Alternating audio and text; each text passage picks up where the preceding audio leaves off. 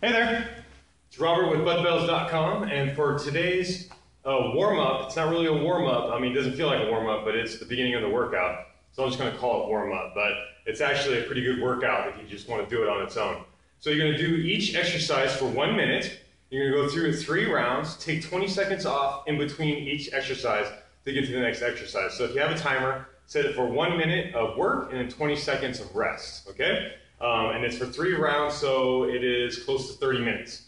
Okay, so, and it's best to do, it's pretty fun to do with a partner. I'm gonna show you, of course, without a partner, because I don't have anybody here, but with a partner, it makes it a lot of fun. So, the first exercise is clapping push-ups with a partner. So, it's actually like a hand clap, you know, one hand at a time, not necessarily pop up off both hands and clap both your hands. So, say this kettlebell right here is my partner. I'm going to, or their hand, I'm going to reach out, touch their hand. Push up, touch their hand. Push up, touch their hand. Okay? So that's the first one. That's a minute of that. And then you're going to do sit up with a medicine ball. So if you don't have a medicine ball, you can get a lightweight. And like I said, it works best with a partner. If you don't have a partner, you can just sit up and reach for the ball.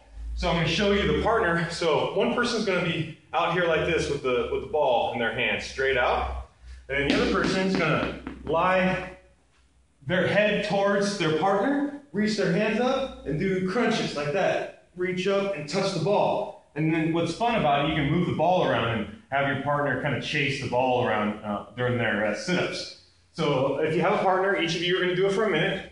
And then you're going to do lunges. So the clapping lunges. So say this person, this TRX, is my partner. And I'm going to lunge, and I'm going to touch his hand. And then keep tapping his hand back and forth like that. Boom. Back and forth. Right?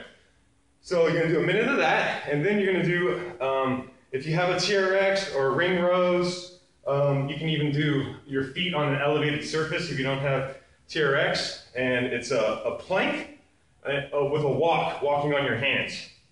So you're going to plank with your feet in the stirrups.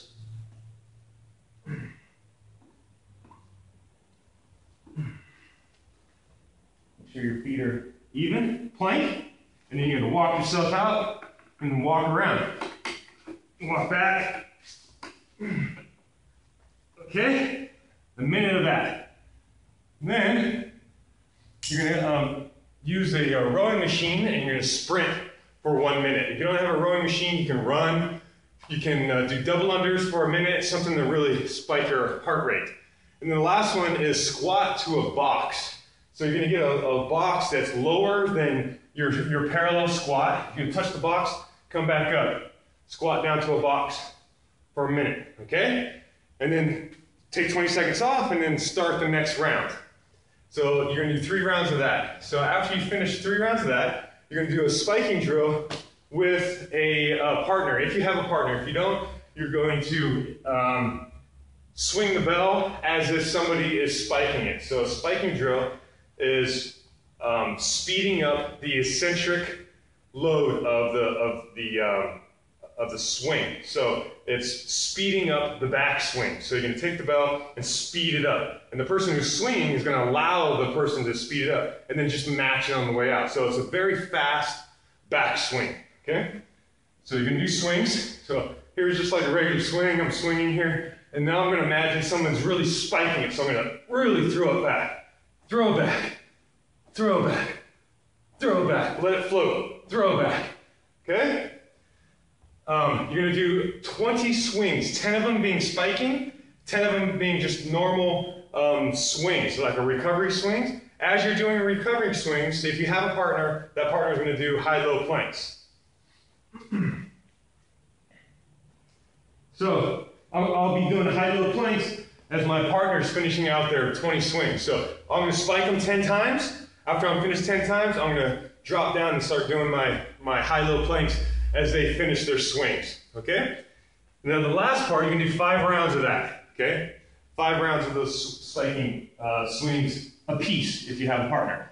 The last one is great also with a partner, is V-ups. And you're going to hold the top of the V-up. Okay?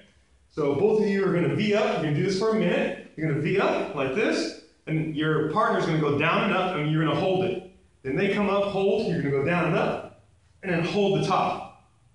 They're gonna go down and up, and then replace, down and up, so you're resting at the top of your V-up as your partner does theirs, okay? So you can do a minute of that with 30 seconds rest, and do another minute, so 2 minutes of that.